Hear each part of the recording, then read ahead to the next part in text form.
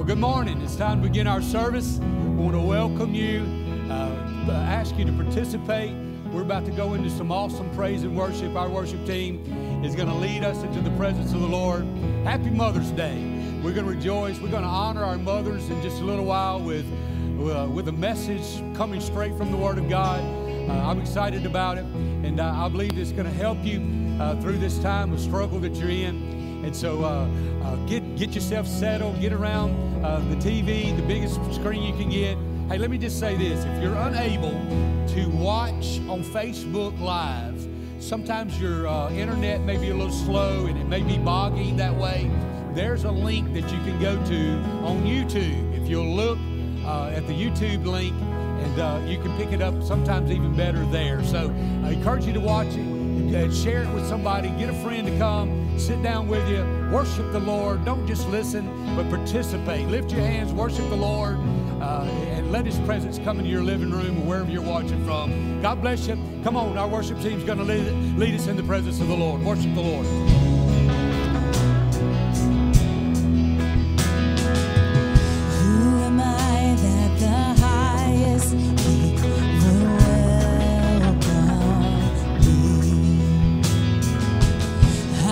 Lost, but He brought me in. His love for me. Oh, His love for me. Who the Son sets free. Oh, is free indeed. I'm a child of God. Yes, I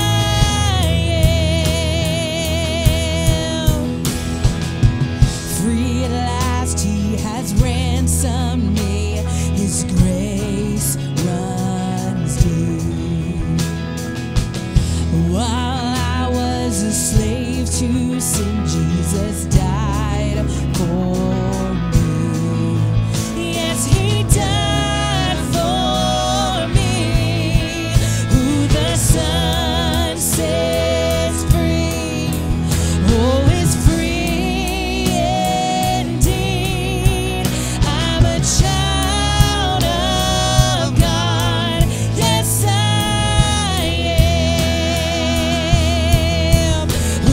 Son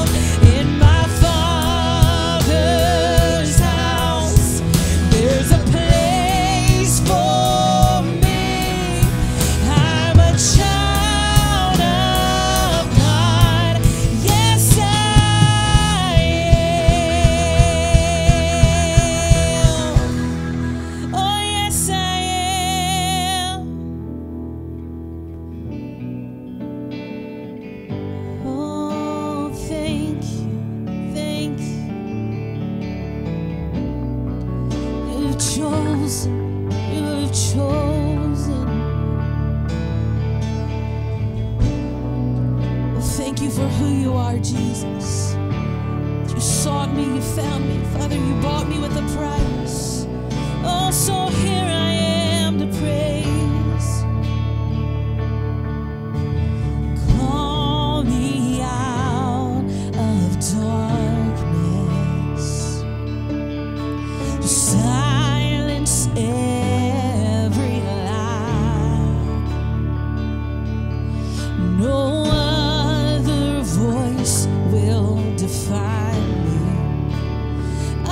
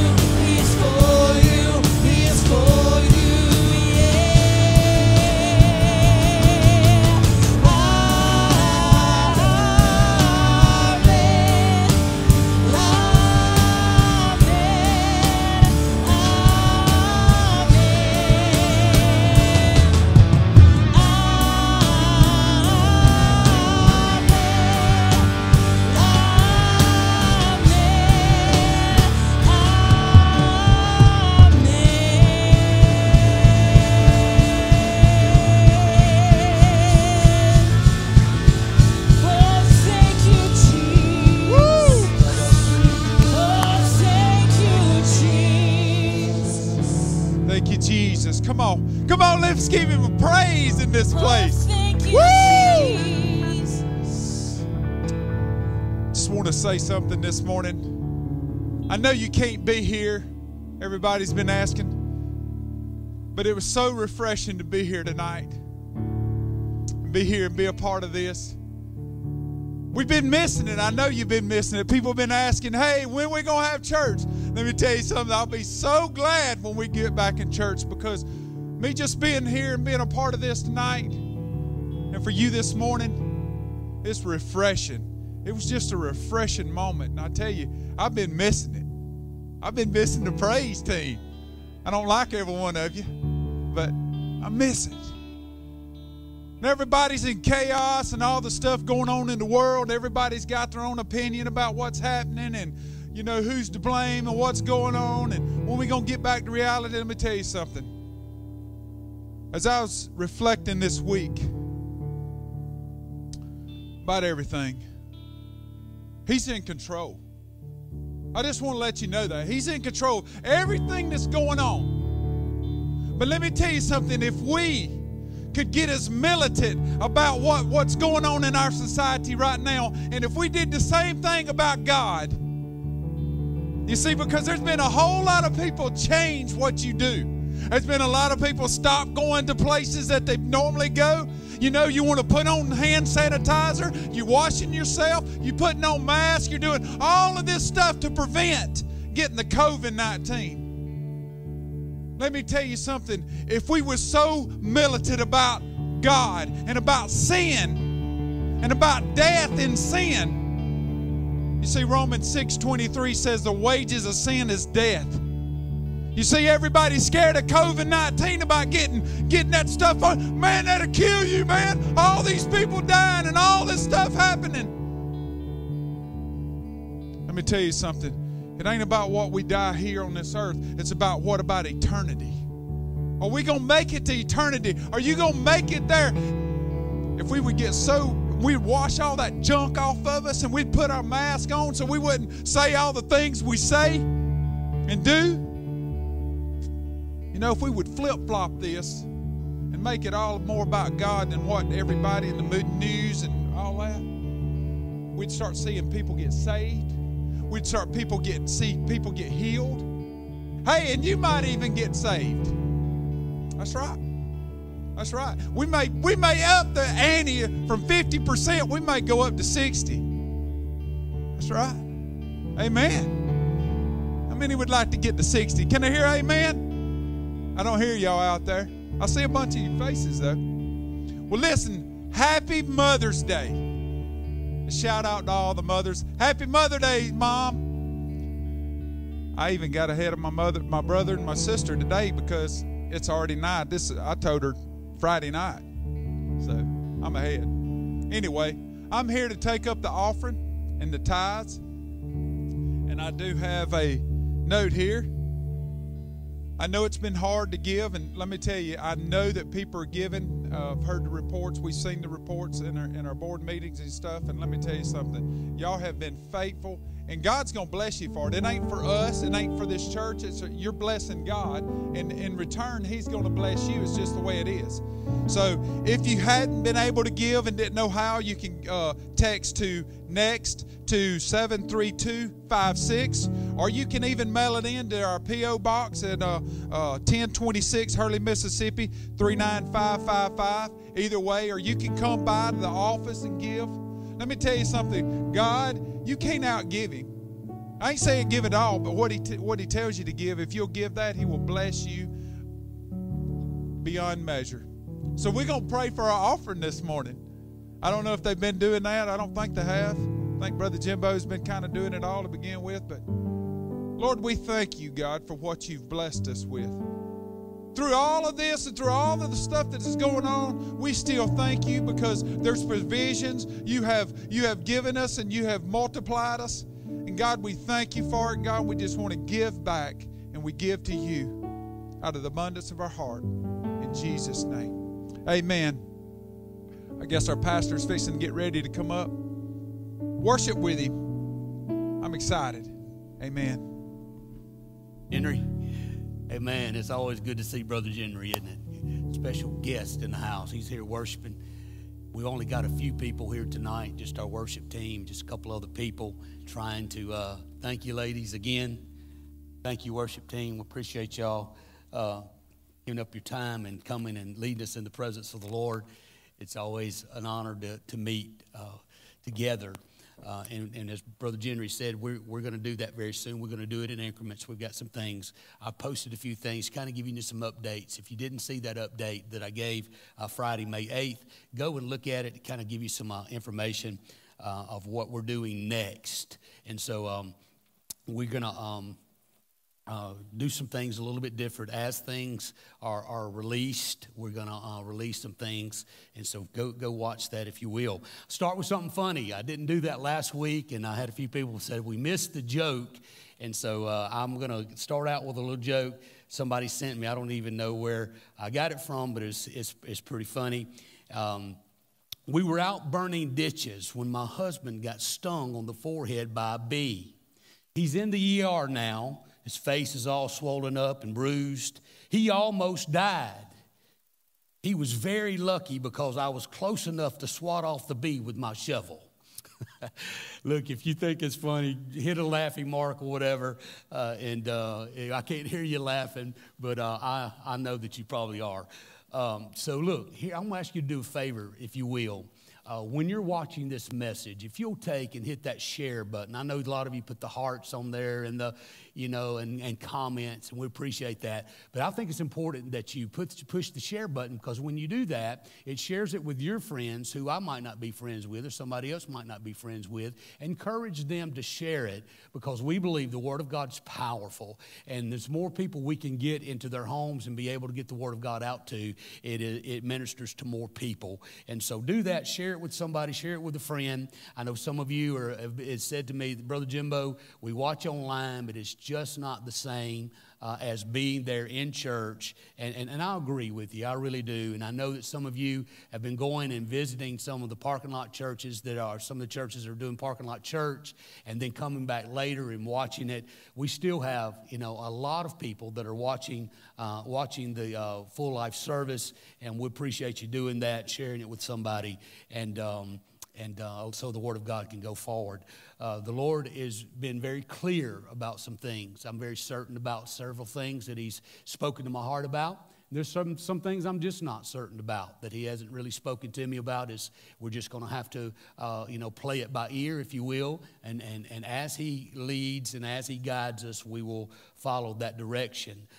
So we're going to go ahead and start our service today by just simply saying Happy Mother's Day.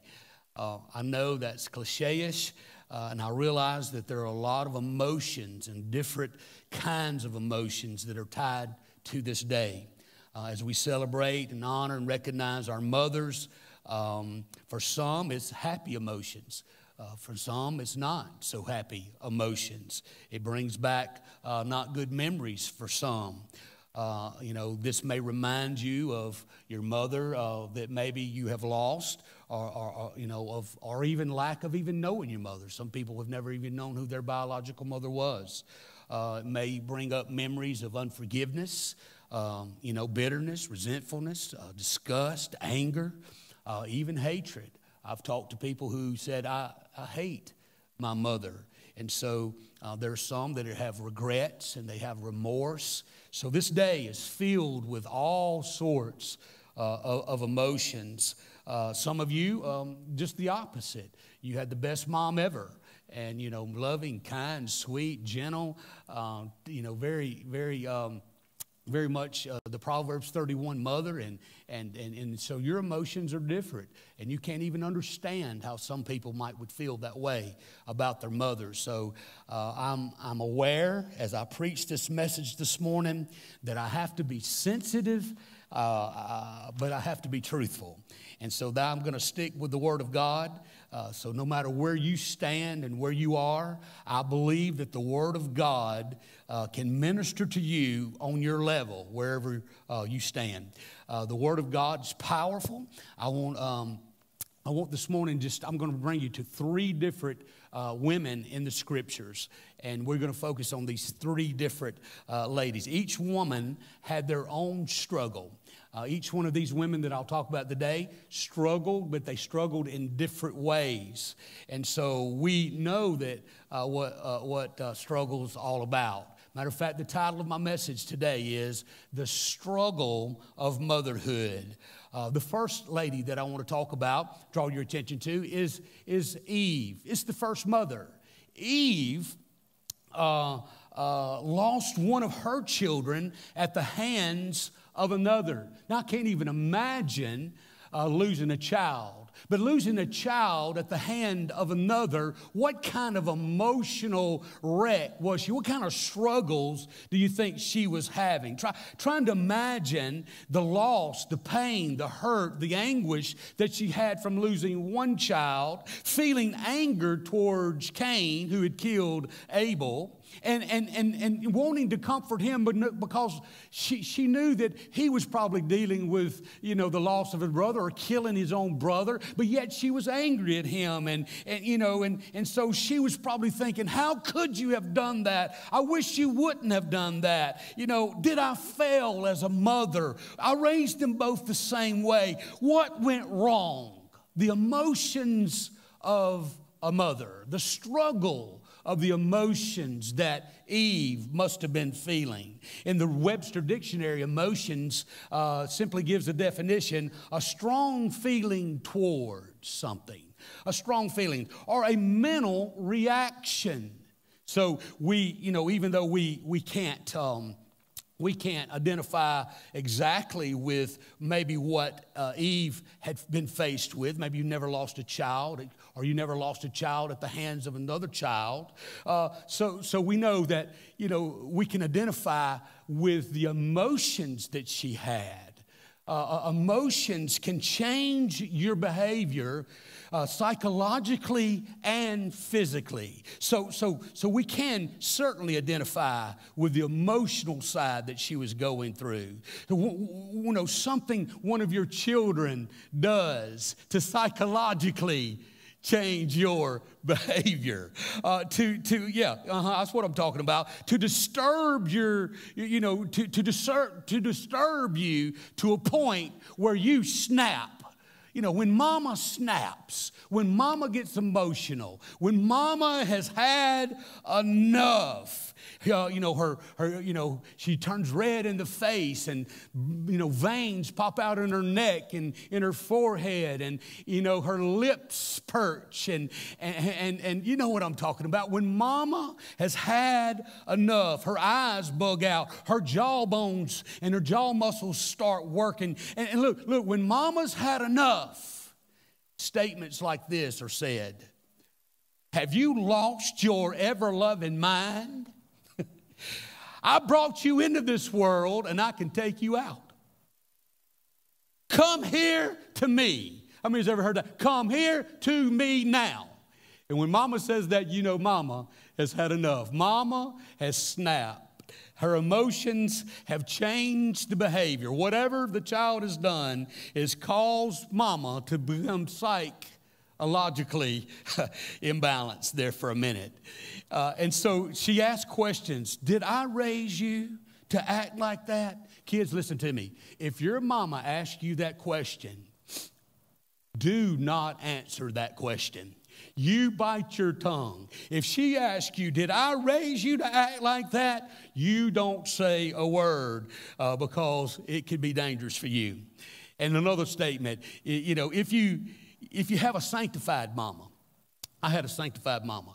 If you ever push your mama, your sanctified mama, to the point of cussing, you better run for your life. Because if a sanctified mama cusses, you have went way too far and you're in danger. I'm talking about the struggles of motherhood.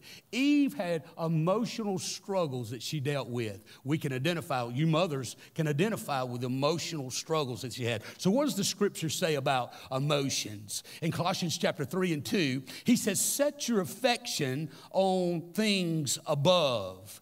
And verse number 3, he said, now that you're a Christian, you have died to yourself. He said, your old life is past and a new life has begun. Verse number 5 of Colossians, look what he says. He says, mortify, kill, therefore, your feelings and your emotions like anger and wrath and malice and blaspheming and filthy communication, even cussing. Oh, yeah. I know that your children can push you to the point of cussing. I tell you what, my children, I'm a preacher, and my children have pushed me to the limit at times where I said, you're going to make me cuss. You have angered me, and you got me so upset that and some of you have cussed, and I realize that. But the scripture says this. He says, look, mortify, get a hold of yourself, and don't cuss. How do you do that? Verse 12 shows you how to do that. Verse number 12, he says, you have to put on mercies. You have to put on kindness and humbleness and meekness and long suffering. You've got to change your garment. Look, when that garment of flesh comes on you and you are struggling with anger and you're struggling with keeping yourself under control, maintain, look, you've got to just change your clothes. You've got to walk away. You've got to put on a different kind of garment. You've got to intentionally not react in the emotion of the moment, because usually decisions made with emotions aren't are not going to be right, especially those that you make in the moment. That's why if your children have pushed you to a limit and you believe in spanking, which we do, the Bible says you spare the rod, you spoil the child. The Bible says foolishness is bound in the heart of a child, but the rod of correction shall drive it far from them. So we believe in discipline. My mother was very patriotic. You know, she laid the stripes, I saw the stars. She used a switch. And so however you choose discipline, I do believe this is a biblical thing to discipline your children. Don't abuse your children or beat your children to the point where, you know, it becomes abuse, but there is a discipline that goes with that. And I believe you can be out of control. So you need to wait until your emotions subside. If you're angry, don't whip them down. Give them time to go to their room. Give yourself time to go to your room. You think about what you're going to do, because when you make an emotional decision based off of what you have, most of the time that decision is going to be wrong. And so get a hold of your emotions. Look, the second woman that I want to talk about is Rebekah. This is found in Genesis 25 and 28. Rebekah, Isaac's wife, who struggled with favoritism of her two sons, Jacob and Esau. Now, it's time to get real. Let's just get real just a minute, ladies. Mothers say, oh, I love my children. I love all my children the same. I just love them different ways. Y'all say it like that. That was my woman voice. Let me tell you something. Let's get real just a minute. I understand that we're supposed to love our children all the same. And there shouldn't be any favorites. But let me tell you, I do believe this. I believe there's a struggle with loving one. Maybe you don't do it. Maybe you got a control of that. But there could be a struggle. The Bible says that Isaac loved Esau, but Rebekah loved Jacob. If you want to know if you're winning, if you're actually doing this and not showing favoritism, just ask one of your children. Who's the favorite? They'll tell you straight up. They know who the favorite is. I mean, you ask my two sisters. My two sisters will tell you straight up, Jenny. They'll tell you that Mama loves me more than them. I mean, you're probably the same way. I'm just joking. But yeah, I do believe that we can struggle in areas of favoritism. We have to admit that. At times, you just struggle with the idea. The only example that I could find was with women. Women have a harder time doing this. There was no examples of men in the Bible struggling with loving one child above the other. It was always the women. No, I'm kidding. Joseph and Jacob. Jacob loved Joseph, and so we know Isaac loved Esau. I'm just kidding about that. But one child, listen to me, one child can do no wrong. So sometimes one child is really more obedient than the other child. And we just have to admit that. One child is one child is sweeter than even though they're raised the same, you didn't do it, their temperaments are just different. And because of that, because of the way they, conduct themselves and how they're acting, causes us to emotionally feel one way over another way. The struggle of loving one over the other. Some just don't listen, and they push your buttons, and they get on your nerves. Can I just say this I want you to hear what I'm saying. I put down in my notes here, the struggle of loving your children when you don't like them. Look, there's times, you got to be honest. We got to be honest. There's certain times our children can do certain things that we just simply don't like them at that moment. I've had to tell my children, I don't want to talk to you right now. It don't mean that I don't love, but the struggle of me loving them like I should. I don't want to talk to you right now. You've made me mad. You've upset me. You've disappointed me. I'll talk to you in just a minute. The struggle of favoritism. I think we can get over that. So there's a struggle. Struggle with motherhood is what we're talking about, because mothers face, look, being a mother is not for sissies. There's some real struggles that women have to deal with, and they're emotional and they're psychological that could change your behavior at any moment. So look, the third woman is Jochebed. Some of y'all don't know who that is, but Jochebed was Moses' mother. It's found in Exodus chapter 2 and 3. Moses' mother, who caringly gave him up. Think about that. The sacrifice of a mother. The struggle of a mother who gives her child up, who gives him over in the hands of the Lord, having to trust God. Now listen, there are some mothers who have given their children over because they just simply couldn't do it. That they really felt like that their children would be better off being raised by other people in a different home, by the hands of somebody else. I know that some have done this, selfishly, and some have done it for the wrong reasons, and I understand that. But there's some who've done it for the right reasons. And I've heard the criticism of how could a mother put her baby up for adoption. Well, the truth is, some of you are listening to this message this morning were adopted. And you would not have turned out the way you turned out if that mother had not put you in the hands of the Lord and put you in the hands of a loving, caring family. So we're not here to judge that or to point fingers at people who have done that. I simply just want to bring out the fact that we want to see the struggle of this mother, Jochebed, who gives birth to the one that was going to lead the children of Israel, over 3 million people. The leader, Moses, who was going to get the 10 Commandments from the Lord. He was going to be a spokesman for God. She did what she felt was right in her heart, and I'm sure she struggled with that. The idea of giving Moses over into the hands of Pharaoh's daughter. But she sacrificed. She gave him over into the hands of the Lord. And look what took place because she was willing to sacrifice to the Lord. The struggle of a mother to give a child over, especially to the Lord.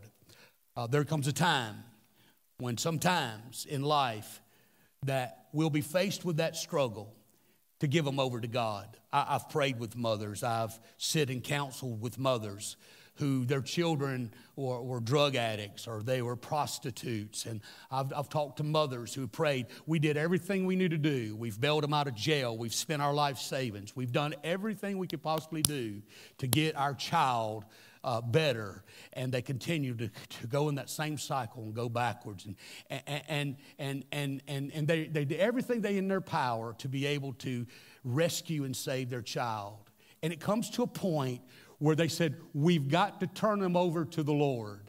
We've got to release them in the hands of the Lord. We've got to give them over. We've done all we can do. God, they belong to you.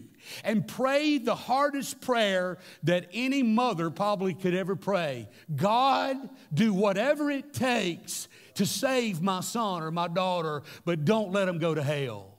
And look, when you pray that prayer, that's a struggle right there because you don't know what it's going to take. You know what the steps you've made and it didn't work, but what steps is God going to have to take to break their will? What steps is God going to have to take to bring them to the knowledge of saving grace? It may be rock bottom.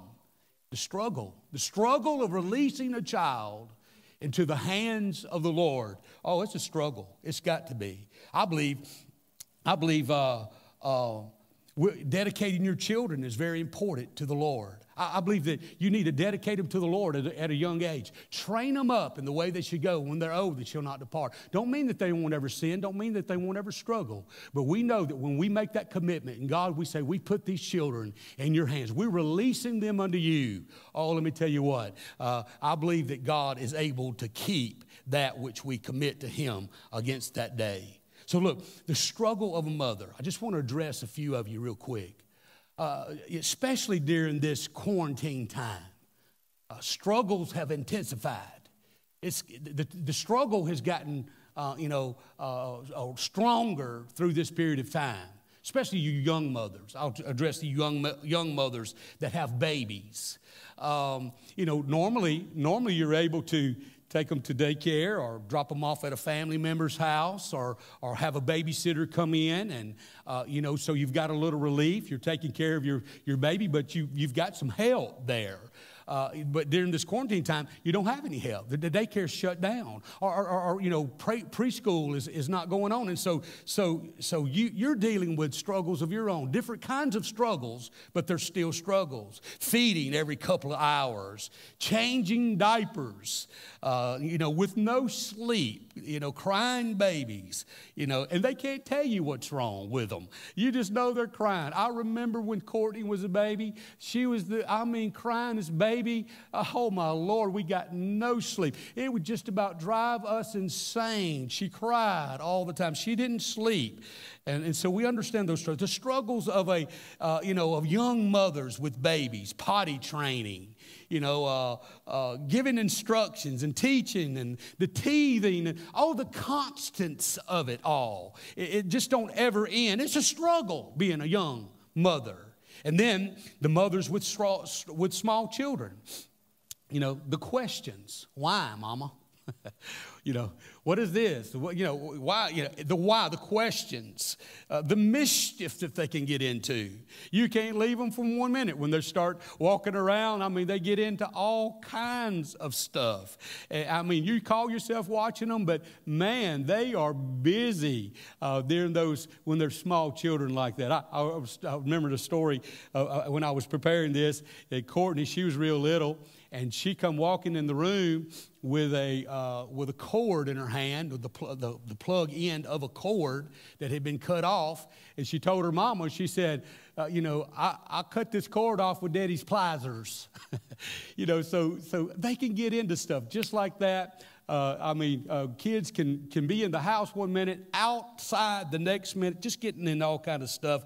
And so, the skint knees and the elbows, the broken arms. If you're the Ellisons, I think when they had small children, every one of them had something broke every month. It was an elbow, it was a ankle or a leg, an arm. Somebody had something broken. Dealing with those small children can be very, very challenging. It can be a struggle. And then those with teenagers.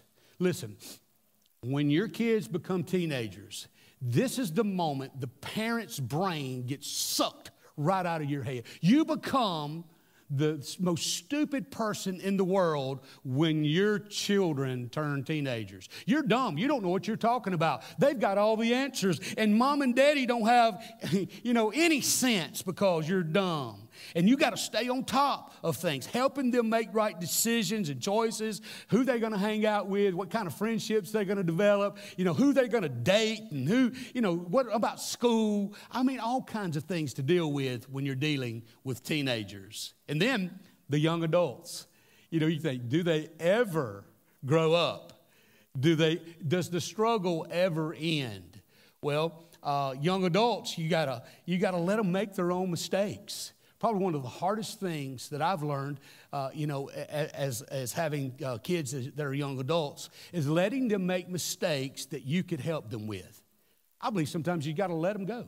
You got to let them make some decisions, and you can give them advice. They need to listen to your advice. But if they don't, let them make their own failures, and they'll learn from those mistakes. Young adults, they're there, and so there's a struggle of knowing how much to help them with and letting them become their own. And then as they grow up, they bring more with them that are just like them. They bring other babies back that are just like them. And the struggle of motherhood continues. Struggle of motherhood is not for sissies. I believe it's very difficult. And so dealing with that, let me tell you, I'm not a mother, but I've got my wife who's the mother of my 2 children, and I know my mother who is raised the best son in the world. Look, I know a lot of mothers, deal with a lot of mothers. I'm not a mother myself, but I do see the struggle. I do see that motherhood is not easy. A lot of times it's all on you, especially during this time right now, where you're having to do things right now that you normally don't have to do. It's all on you. You're by yourself a lot of times, and you're struggling with that. Struggle with motherhood. Look, I believe the Lord is here to help you with that. I'm going to read a scripture to you. I was praying about how to close this out. Our worship team's going to come, and we're going to play this song one more time. Ask them to play this blessing song that we ended with just a minute ago. May the Lord bless you and keep you. I'm going to pray that over you.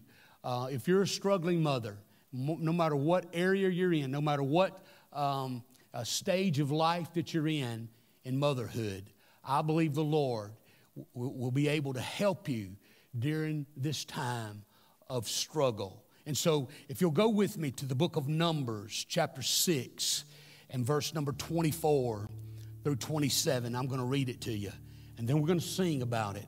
And we're just going to let the Lord touch you right where you are. This song that we sang, some of y'all just thought it was just a song. But this is a song that has been written directly from Scripture. And I believe that's why it's so powerful. Romans 6, 24 through 27. It says, "May the Lord bless you and keep you. May his face shine upon you and be gracious unto thee. The Lord lift his countenance upon thee and give you peace. And they will put my name upon the children of Israel." You can just actually put your child's name where the children of Israel are. And here's what he said.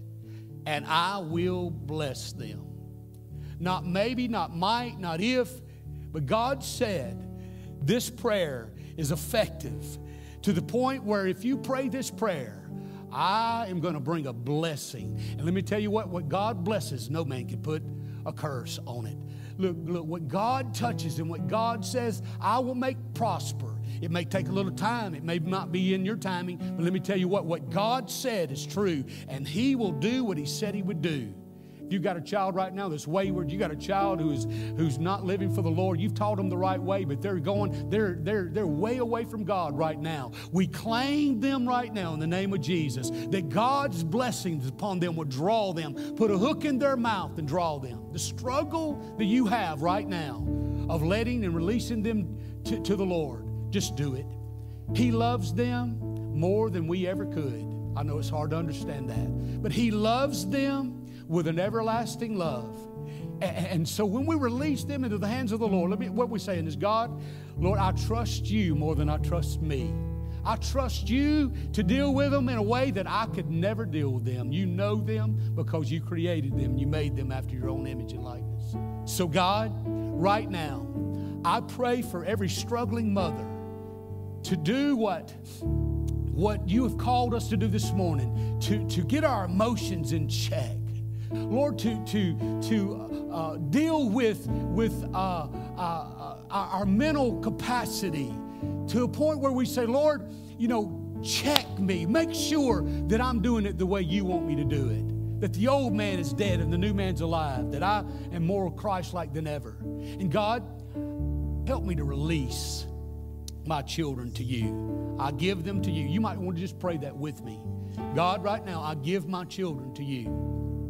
And I pray that you would bless them and you would keep them and let your face shine upon them. May your peace be in their life and bless them and draw them to a saving knowledge of Jesus Christ. So I bless your home. I pray the struggle that you're going through would be peaceful. Look, God never promised us that there wouldn't be a struggle. Matter of fact, he said, in this life, you'll have some trouble. You'll have some tribulation. But be of good cheer.